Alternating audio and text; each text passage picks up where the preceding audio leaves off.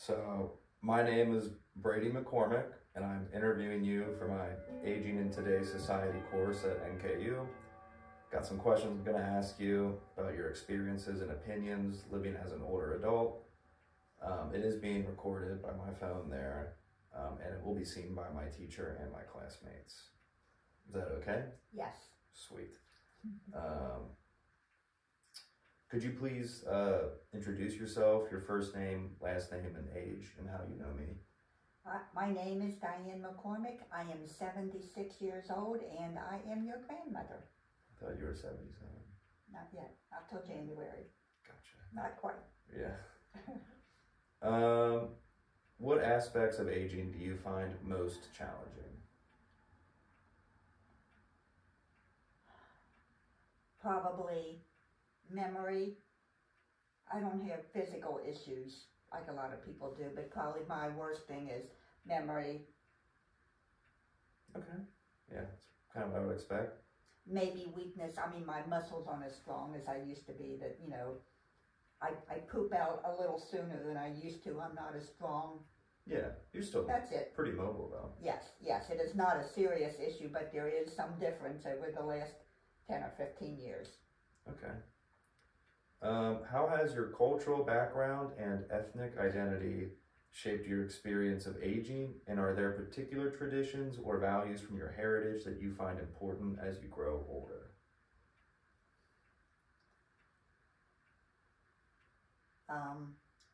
From my background, my family, my grandfather was a doctor, so we have always been fairly involved in eating healthy and the healthy lifestyle, which has probably led to the good health that I have at this day and age. And on a religious or spiritual aspect, the older you get, the more you're concerned about your mortality and the more you're concerned about what happens after you die. That definitely is an impact, you know, as you get older. Other than that, I can't really think of much of anything. Do you think you've become more religious or less religious as you've gotten older? Or the same? Absolutely more. More. Okay. I know more. You get more into it. You want to know more and try to understand more and read more. So in that respect, more religious, although I've always been a religious person by nature. Gotcha. Can you share how, if you want, how you've experienced changes in your physical health, mental health, and cognitive abilities as you've aged?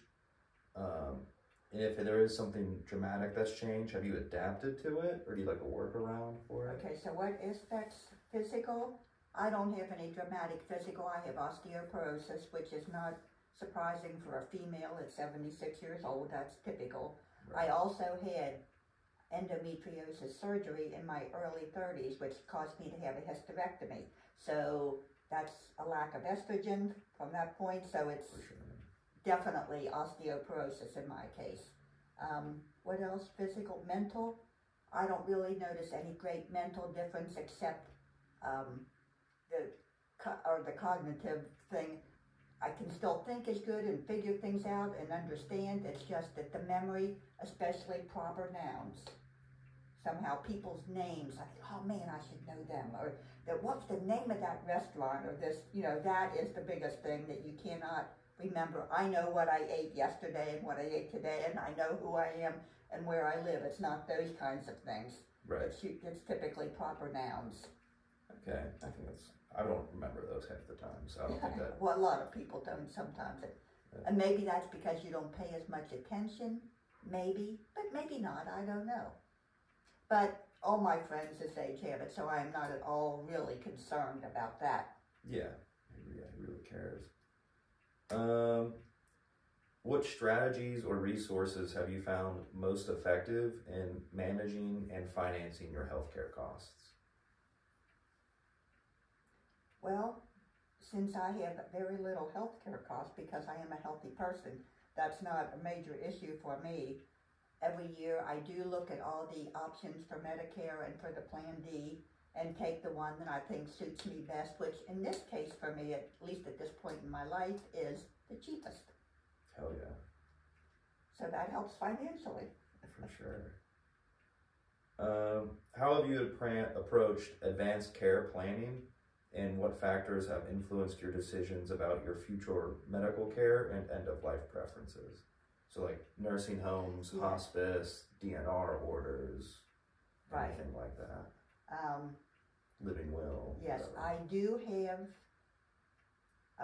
long-term health insurance, which means, you know, the kind that I can stay in my own house for a longer period of time because I can live on my first floor only, and they will pay part of this cost to have somebody come in and maybe do laundry for me or clean my house or fix meals for me if necessary. I do have a health plan to do that. What else was in there? Medical care and end-of-life preferences. So like Okay. hospice. Right. I do not have a living will. I will not have a living will because words change. The meanings of words change over time. Okay, the definition of laws and things change over time. Therefore, I will have a surrogate, a medical surrogate, that understands what my wishes would be, what I would like to have, and they can make any decisions for me if I am unable to make my own decisions. Because if, you know, the meanings of words change, and, you know, what is considered ordinary care, just like a feeding tube, used to be considered ordinary care to supply a person with food. Now they're calling that extraordinary care.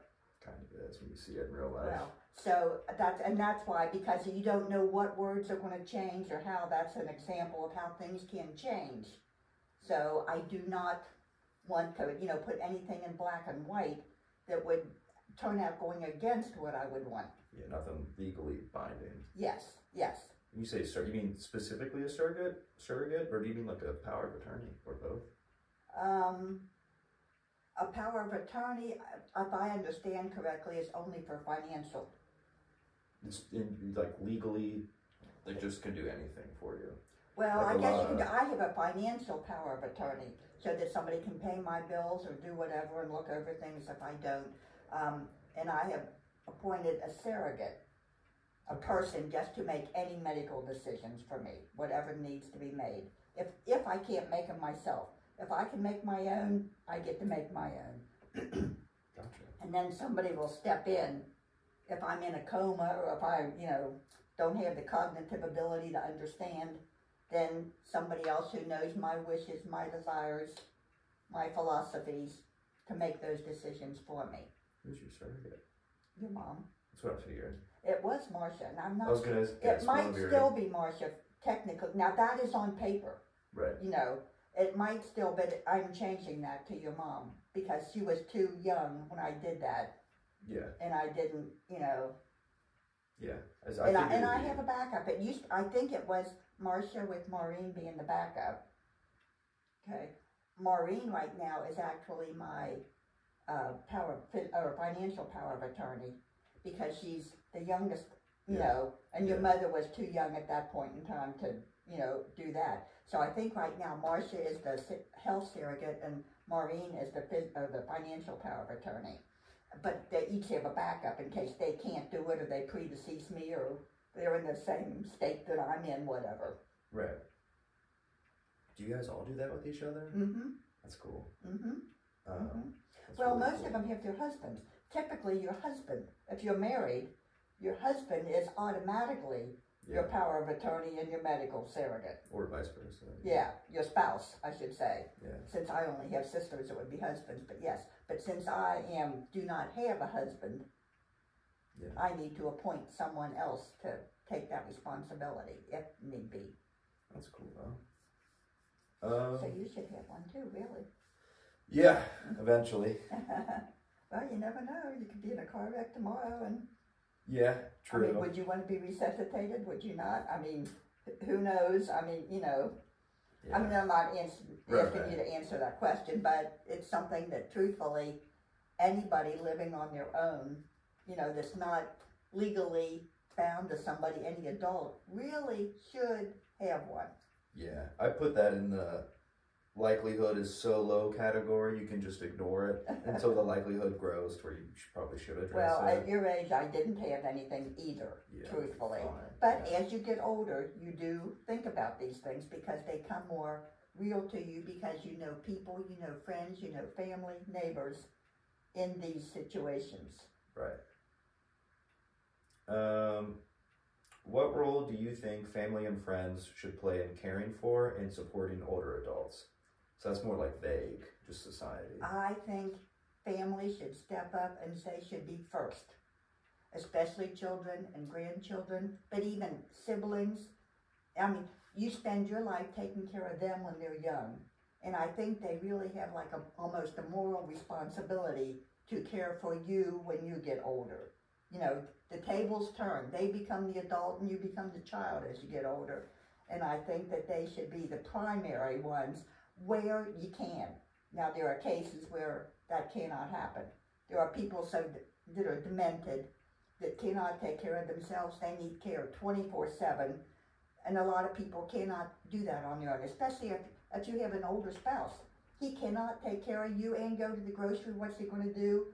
I mean, you know, you have to have help, you know, and if it gets to a point where the family can't do it, which can realistically happen a lot of times, then you have to go to someplace where you can get 24-hour care. But I think families should step up and, you know, do the job first. And I think they owe it kind of to you because you took care of them. You did it for them when they were little and they needed care. Right. And I think that's only the right thing to do. I think that makes a ton of sense. But then, like, because it is kind of a more broad, open-ended question, I would say, like, so, like, hypothetically, Okay. what if there was, you know, like a grandson and like a grandmother or grandfather, but they weren't on good terms, like weren't fans of each other, Right. or just even generally just in society. I know you're saying that from like your perspective, Right. which makes a ton of sense, but there's a lot of people that don't have that. Do you still think they should?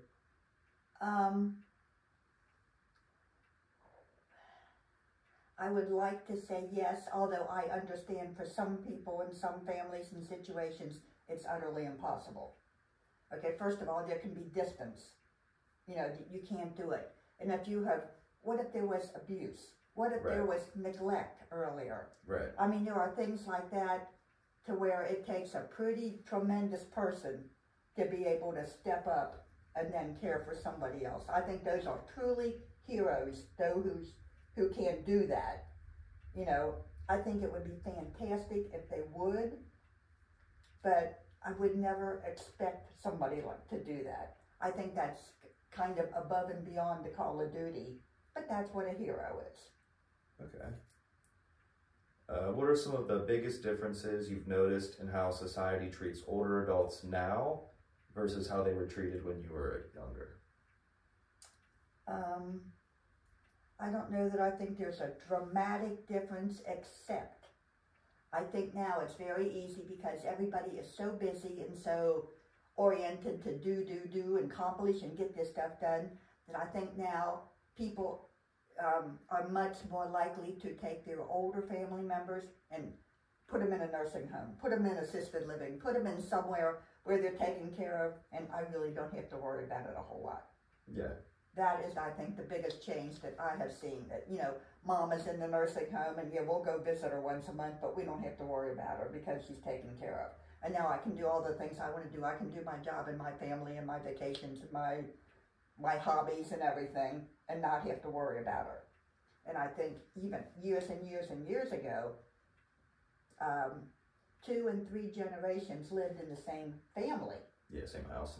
Same, very close, or same house, certainly same city, and grandparents kind of watched grandkids and helped out the parents when they were young, and the kids grew up and the kids were close to grandma and they took care of grandma and grandpa when they got older. It was the family was a tighter knit community than I think it is today, because jobs are part of it. They transfer people here, there, you're across country.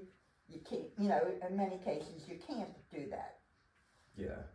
But that's the biggest change I've seen, is the split up of the family that it's not the close You think community it used to be. you think part of that? Do you think part of the reason that was a thing back then was that more so out of necessity than idealized, where it's just cheaper to have one roof for more people? I think it just started out that way and nobody ever questioned it. It just kind of happened. As companies, after we had, the Industrial Revolution, and there were more jobs, and people started getting transferred, and people started moving away, people made more money, and they'd move over here and have their own house further away. I think it's just the way the culture developed more than anything specifically. Okay. Are there any changes or improvements you'd like to see in the way society supports older adults? I would like to see them be kinder and more looking out for them, helping them more where possible. I mean, and just stupid examples, Kroger's could have somebody that would carry their groceries to the car or put them in the trunk for them, especially if they have 24 bottles of water that are heavy, or even just canned goods and stuff that, and that's just a silly, stupid example, but just for little things like that. I think they could have people to help them with technology. Older people today have a lot of issues with technology. They don't understand it, they're not used to it, they never did it, and I think that there should be more ways to help them with their credit cards at the thing, or they're tapping them, or their internet, or their, just paying bills online, whatever, all of this, that there should be more support somehow, some way for that.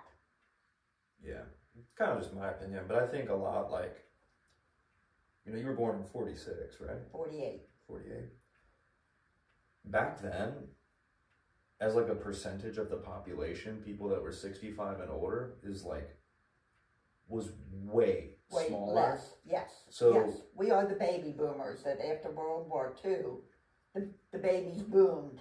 Yeah, well, people are just and now they're older people. They're the seniors. Absolutely, yeah. Yes, and the birth rate is down. People are having less children.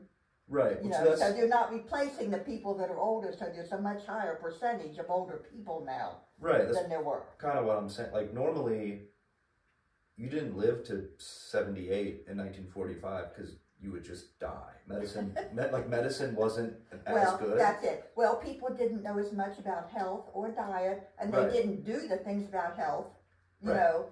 And yes, and people are also living longer today. Yeah, so I think. So it's compounded by both things, Yeah, birth rates falling means that in the future there's less people. That was a big rise in the birth rate. Those people are now seniors, and they know better how to take care of themselves, and we're not having as many children, so there are more older people now than probably there ever were, percentage-wise. Right, which I think is like a big difference. I don't know for sure, but I would be willing to bet if I was like 15 years old in like 1940, and there's like 3 old people on the street, it's probably a lot easier for everyone to come together to help those 3 people versus when it's like a quarter or like Probably a third true. of your Probably population. True. And that's what's going to happen with Social Security. I mean, if there's less people to work to put into the Social Security pot, and there's a whole bunch of old people taking out of the Social Security pot, that ain't going to work real well. Yeah. There's going to have to be some adjustments. It's a lot easier to support. Yes, and it's that same thing. Yes. Yes. Yeah. And then what advice would you give to younger people regarding aging in life? Stay active, stay healthy, stay in communication with other people. Don't be a hermit by yourself. People need people. No man is an island, that kind of thing, I think is very important. Keep your perspective right, be positive, hang around positive people because that helps you be positive. For me, obviously, it's a big trust in God factor that, whatever's going on, He's got it under control. I don't know why He does what He does, but I think He's got it under control. That I think that you need to have a rock somehow, whatever your rock is, that keeps you positive, happy, outgoing, moving, not just sitting at couch all day and play on the internet or watch TV. you know, Yeah. keep yourself busy and active, happy. Okay. Sweet. Is that it? Yeah.